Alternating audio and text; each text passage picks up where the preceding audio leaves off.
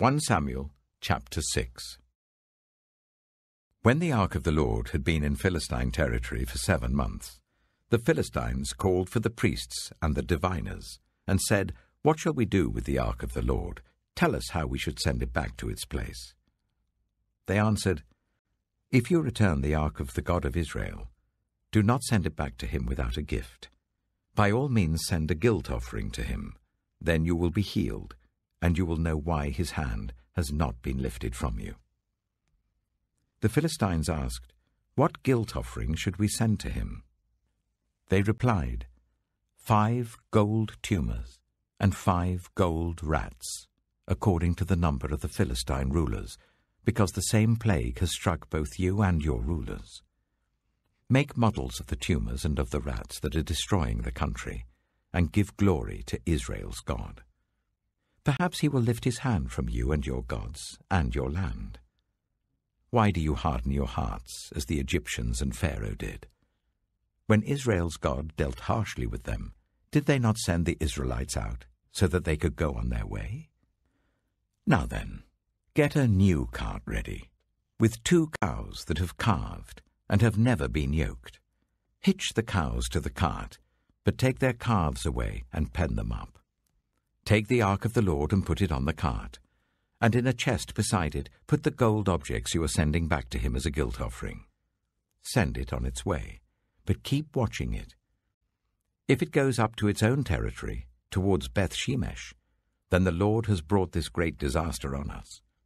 But if it does not, then we shall know that it was not his hand that struck us, but that it happened to us by chance. So they did this. They took 2 such cows and hitched them to the cart and penned up their calves. They placed the ark of the Lord on the cart, and along with it the chest containing the gold rats and the models of the tumors. Then the cows went straight up towards Beth-Shemesh, keeping on the road and lowing all the way. They did not turn to the right or to the left. The rulers of the Philistines followed them as far as the border of Beth-Shemesh. Now the people of Beth-Shemesh were harvesting their wheat in the valley, and when they looked up and saw the ark, they rejoiced at the sight. The ark came to the field of Joshua of Beth-Shemesh, and there it stopped beside a large rock. The people chopped up the wood of the cart and sacrificed the cows as a burnt offering to the Lord. The Levites took down the ark of the Lord, together with the chest containing the gold objects, and placed them on the large rock. On that day, the people of Beth-Shemesh offered burnt offerings and made sacrifices to the Lord. The 5 rulers of the Philistines saw all this, and then returned that same day to Ekron. These are the gold tumors the Philistines sent as a guilt offering to the Lord. 1 each for Ashdod, Gaza, Ashkelon, Gath, and Ekron. And the number of the gold rats was according to the number of Philistine towns belonging to the 5 rulers, the fortified towns with their country villages. The large rock on which the Levites set the ark of the Lord is a witness to this day in the field of Joshua of Beth-Shemesh. But God struck down some of the inhabitants of Beth-Shemesh, putting 70 of them to death, because they looked into the ark of the Lord. The people mourned because of the heavy blow the Lord had dealt them. And the people of Beth-Shemesh asked, "Who can stand in the presence of the Lord, this holy God? To whom will the ark go up from here?" Then they sent messengers to the people of Kiriath-Jearim, saying, "The Philistines have returned the ark of the Lord. Come down and take it up to your town." 1 Samuel chapter 7. So the men of Kiriath-Jearim came and took up the ark of the Lord. They brought it to Abinadab's house on the hill, and consecrated Eleazar his son to guard the ark of the Lord. The ark remained at Kiriath-Jearim a long time, 20 years in all.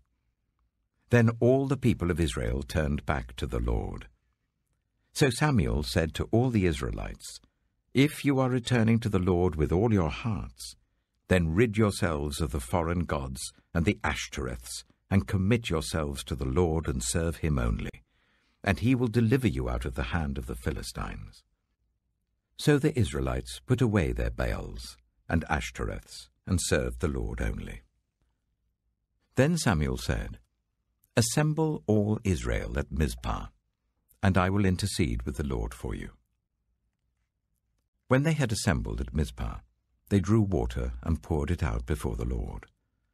On that day they fasted, and there they confessed, "We have sinned against the Lord." Now Samuel was serving as leader of Israel at Mizpah. When the Philistines heard that Israel had assembled at Mizpah, the rulers of the Philistines came up to attack them.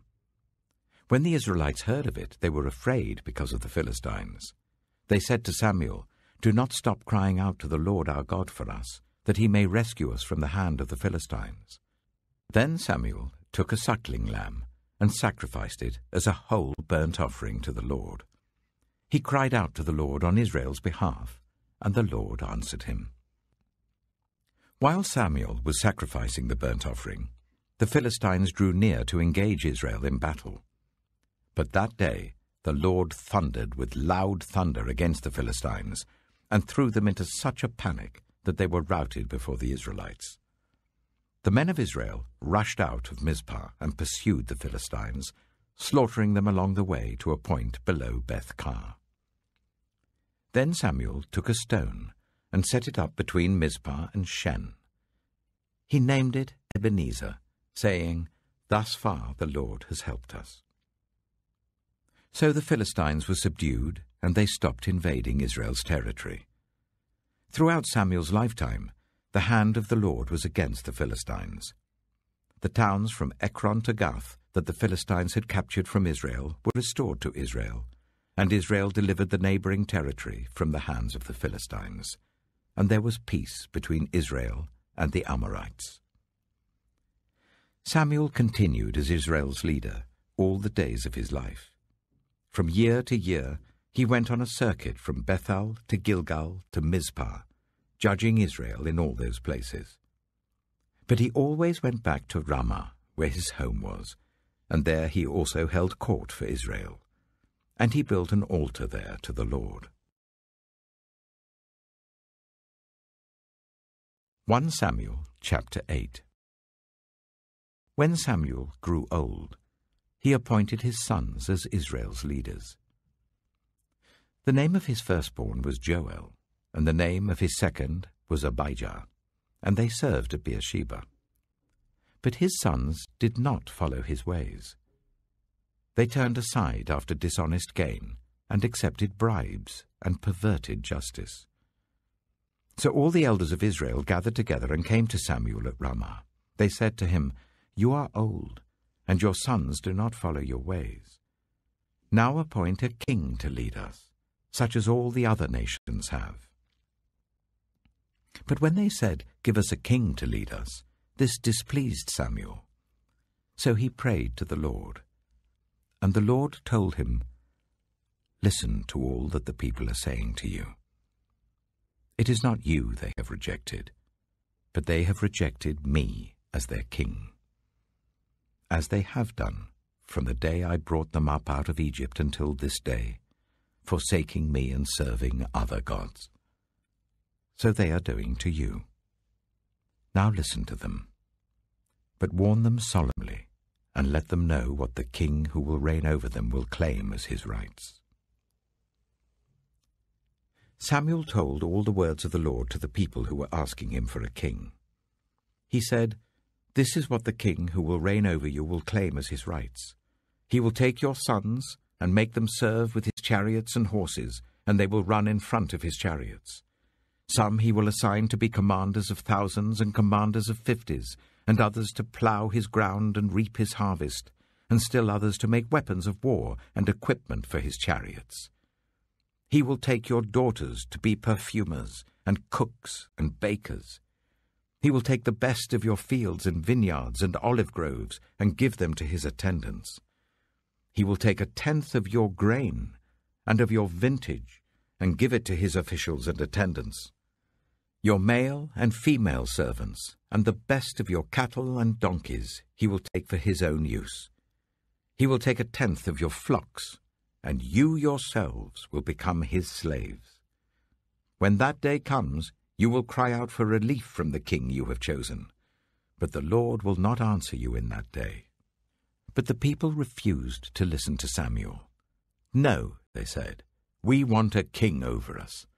Then we shall be like all the other nations, with a king to lead us, and to go out before us and fight our battles." When Samuel heard all that the people said, he repeated it before the Lord. The Lord answered, "Listen to them, and give them a king." Then Samuel said to the Israelites, "Everyone go back to your own town."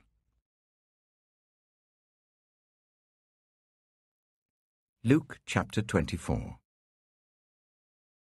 On the first day of the week, very early in the morning, the women took the spices they had prepared and went to the tomb.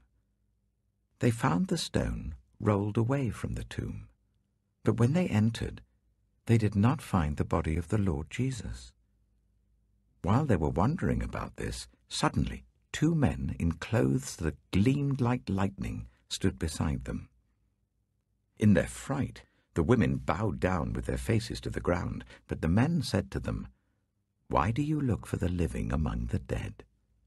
He is not here. He has risen.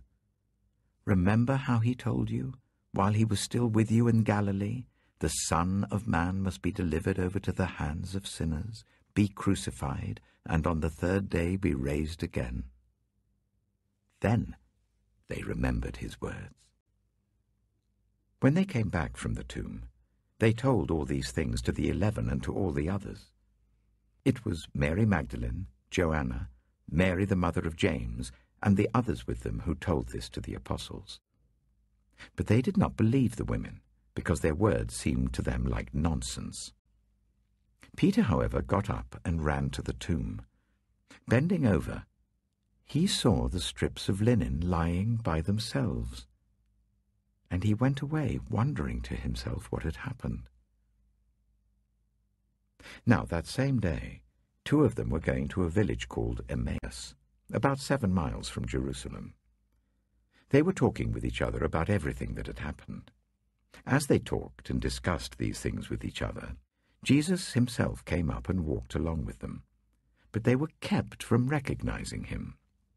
He asked them, "What are you discussing together as you walk along?" They stood still, their faces downcast. One of them, named Cleopas, asked him, "Are you the only one visiting Jerusalem who does not know the things that have happened there in these days?" "What things?" he asked.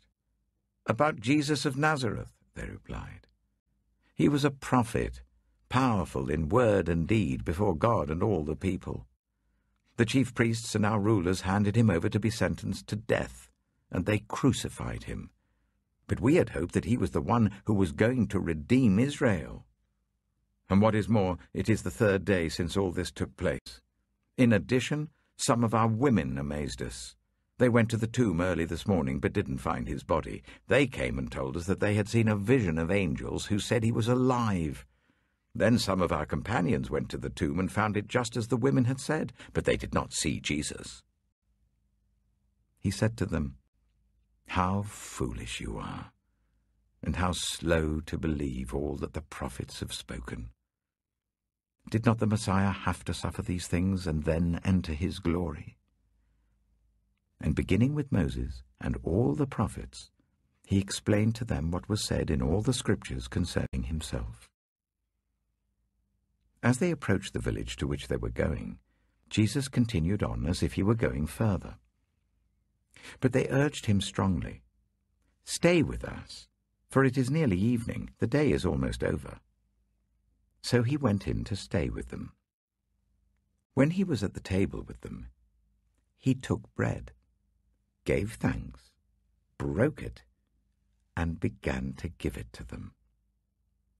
Then their eyes were opened, and they recognized him, and he disappeared from their sight. They asked each other, "Were not our hearts burning within us while he talked with us on the road and opened the scriptures to us?" They got up and returned at once to Jerusalem. There they found the 11 and those with them assembled together and saying, "It is true. The Lord has risen and has appeared to Simon." Then the two told what had happened on the way and how Jesus was recognized by them when he broke the bread. While they were still talking about this, Jesus himself stood among them and said to them, "Peace be with you." They were startled and frightened, thinking they saw a ghost. He said to them, "Why are you troubled? And why do doubts rise in your minds? Look at my hands and my feet. It is I myself. Touch me and see. A ghost does not have flesh and bones, as you see I have." When he had said this, he showed them his hands and feet. And while they still did not believe it because of joy and amazement, he asked them, "Do you have anything here to eat?"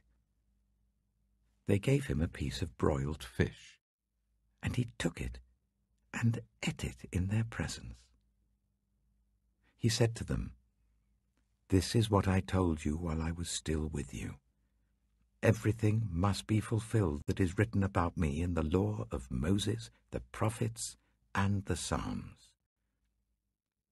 Then he opened their minds so they could understand the Scriptures. He told them, "This is what is written. The Messiah will suffer and rise from the dead on the third day, and repentance for the forgiveness of sins will be preached in his name to all nations, beginning at Jerusalem. You are witnesses of these things. I am going to send you what my Father has promised, but stay in the city until you have been clothed with power from on high." When he had led them out to the vicinity of Bethany, he lifted up his hands and blessed them. While he was blessing them, he left them and was taken up into heaven. Then they worshipped him and returned to Jerusalem with great joy, and they stayed continually at the temple, praising God.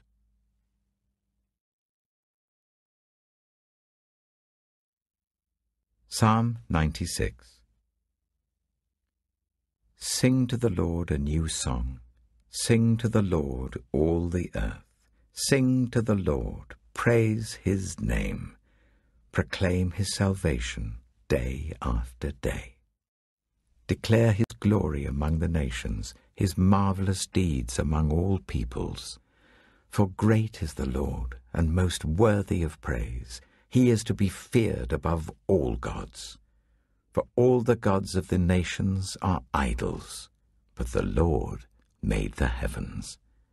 Splendor and majesty are before him, strength and glory are in his sanctuary.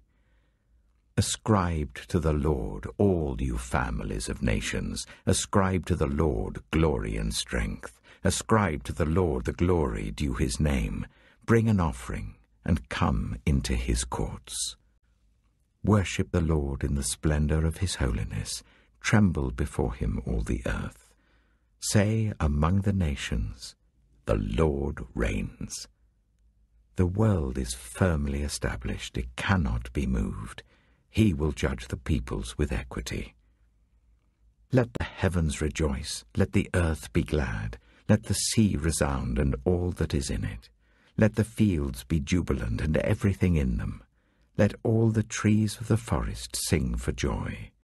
Let all creation rejoice before the Lord, for he comes to judge the earth.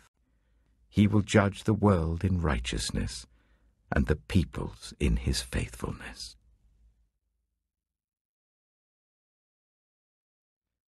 Proverbs chapter 3. My son, do not forget my teaching, but keep my commands in your heart. For they will prolong your life many years and bring you peace and prosperity. Let love and faithfulness never leave you.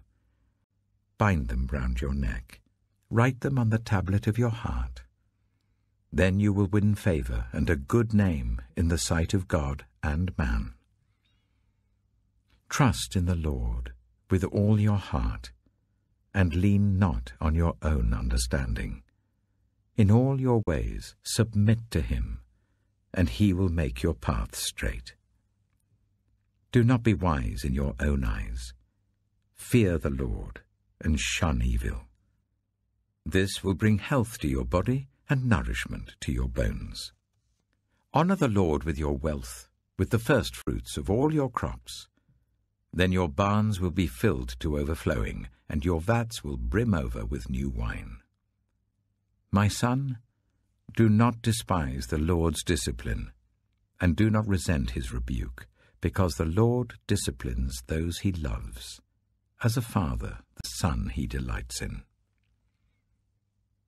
Blessed are those who find wisdom, those who gain understanding, for she is more profitable than silver, and yields better returns than gold. She is more precious than rubies. Nothing you desire can compare with her.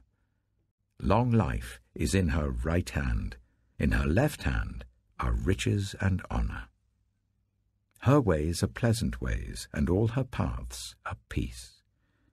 She is a tree of life to those who take hold of her. Those who hold her fast will be blessed. By wisdom the Lord laid the earth's foundations. By understanding he set the heavens in place. By his knowledge the watery depths were divided, and the clouds let drop the dew. My son, do not let wisdom and understanding out of your sight. Preserve sound judgment and discretion. They will be life for you, an ornament to grace your neck. Then you will go on your way in safety, and your foot will not stumble. When you lie down, you will not be afraid. When you lie down, your sleep will be sweet. Have no fear of sudden disaster, or of the ruin that overtakes the wicked, for the Lord will be at your side, and will keep your foot from being snared. Do not withhold good from those to whom it is due, when it is in your power to act. Do not say to your neighbor, "Come back tomorrow and I'll give it to you," when you already have it with you. Do not plot harm against your neighbor, who lives trustfully near you. Do not accuse anyone for no reason, when they have done you no harm. Do not envy the violent or choose any of their ways, for the Lord detests the perverse, but takes the upright into his confidence. The Lord's curse is on the house of the wicked, but he blesses the home of the righteous. He mocks proud mockers, but shows favor to the humble and oppressed. The wise inherit honor, but fools get only shame.